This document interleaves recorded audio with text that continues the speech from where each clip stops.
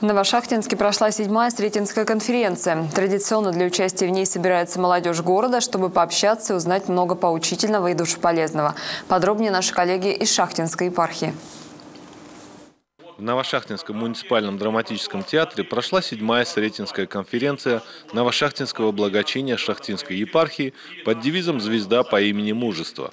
Она была посвящена 400-летию избавления Москвы и России от польско-литовских интервентов и 200-летию победы в Первой Великой Отечественной войне над французскими захватчиками.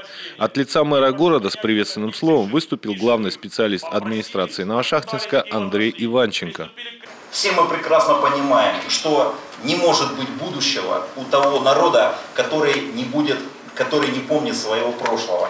И те исторические события говорят о том, что наши с вами предки, которые создали нашу страну, от моря и до моря, нам есть что изучать и есть чему у них поучиться. Благочинный приходов Новошахтинского округа иерей Роман Амплеев выступил с историческим докладом «400 лет победы над польско-литовскими захватчиками», подчеркнув исключительную силу духа защитников Отечества и незыблемую веру в истину православия в тяжелейшие периоды русской истории.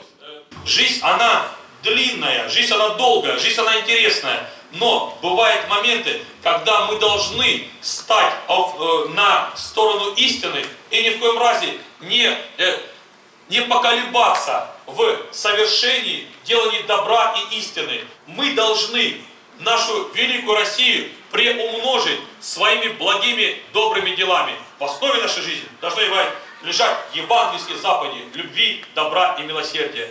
И дай Бог, чтобы мы с этим мужеством преодолели свой жизненный путь. В рамках конференции состоялось вручение почетного знака святой великомученицы Татьяны в номинации «Наставник молодежи-2012» и почетных грамот участникам рождественского фестиваля. Самым приятным стало награждение лауреата международного конкурса «Красота Божьего мира» Светланы Журун, получившей в Москве свой первый приз. Надеюсь, общими молитвами и воспитанием наших преподавателей станет она победителем. Пока призер, 3-е место. Ну, у самого патриарха получала награду. Светлана, умница и красавица, воспитывается в семье, в которой 5 деток, братиков, сестричек. Это подарочек тебе от храма, подарочек, любим, целуем, умница, будь такой же красавицей. По итогам конференции, в которой приняли участие более 200 участников, была принята резолюция. Проведение смотра паломнических поездок, конкурсов открытых уроков конференции совместно с Новошахтинским благочинием.